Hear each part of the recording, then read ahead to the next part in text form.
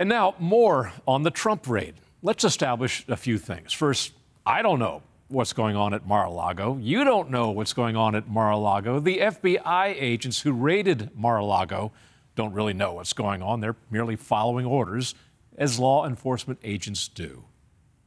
Harvard law professor Alan Dershowitz said recently that FBI raids like this used to be an act of last resort, but now it's an act of first resort, an attempt to, quote, get on TV, in other words, to shape public perception. It's something the FBI didn't do last spring when they made a more cordial visit to Mar-a-Lago when Trump and his lawyers were there. And therein lies the problem. We all know this could have been done in a lower-key way, through lawyers, through agreement, through prearrangement. Does anybody in his right mind think that Donald Trump is still flushing documents down the toilet, as New York Times reporter Maggie Haberman alleges that he did in her new book, even though he was in New York City at the time of the Florida raid? Does anyone believe in our hyper-politicized world that there are not federal judges who hold grudges against the bombastic Trump and would eagerly sign a flimsy warrant? Remember the FISA court?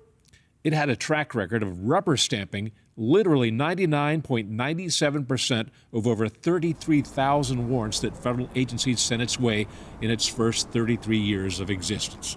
It is with some skepticism, then, that we should take the news that the federal magistrate who signed off on the FBI's search warrant for Mar-a-Lago is Bruce Reinhardt, who 15 years ago left a position as a federal prosecutor to join Jeffrey Epstein's defense team.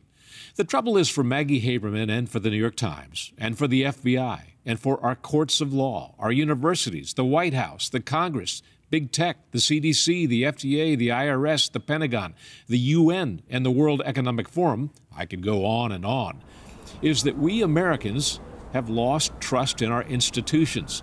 And with good reason. They are failing us. Just take the Justice Department as one example. No person is above the law in this country.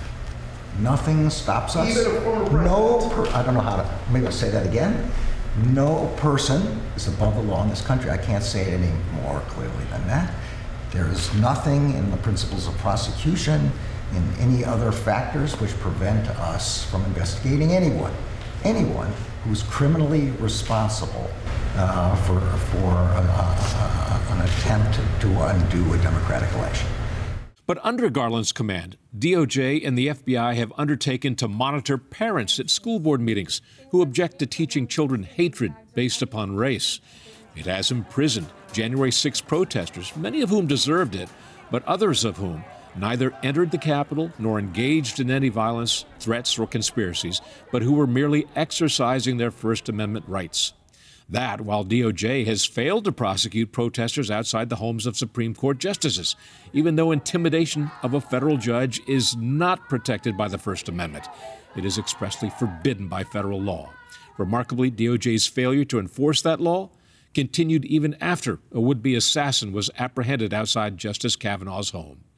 And DOJ has thus far failed to charge the president's son, Hunter, whose drug, gun, prostitution, and shady business dealings, 10% for the big guy, are all documented in pictures and words on his computers.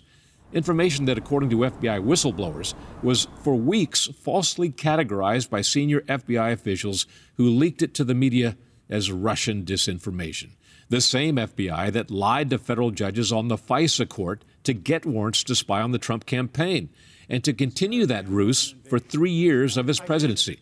The same FBI that seemed to have no curiosity about Hillary Clinton's permanently deleting, hammering, and bleach-bitting a hard drive that contained tens of thousands of emails while she was Secretary of State.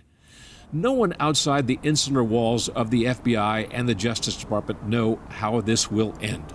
But the department's insularity itself is a problem. Remember that as a young man, J. Edgar Hoover was elevated to FBI director to remedy the Bureau's corruption until insularity ensured his own corruption. The same case could be made for James Comey.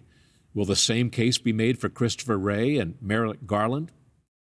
So stay tuned. They may be proven right about Donald Trump, the unconventional president who has repeatedly played loose with facts and the law. But if they're wrong, and this is a political prosecution that goes to trial, Trump stands a poor chance before a D.C. jury, a city in which registered voters cast ballots for Hillary Clinton by a nearly 10-to-1 margin in 2016. And it does not bode well for the United States, where mistrust reigns, where institutions are in decline, and where the gospel truth badly needs a resurgence. Hi, I'm Doug McKelway, and thank you for watching Centerpoint. We hope you enjoyed this video. Make sure you hit the subscribe button and tap the bell icon so you're notified every time a new video is posted. Leave a comment below and keep the conversation going by sharing this video with a friend who needs to see it. Thanks for watching. We'll see you back here tomorrow.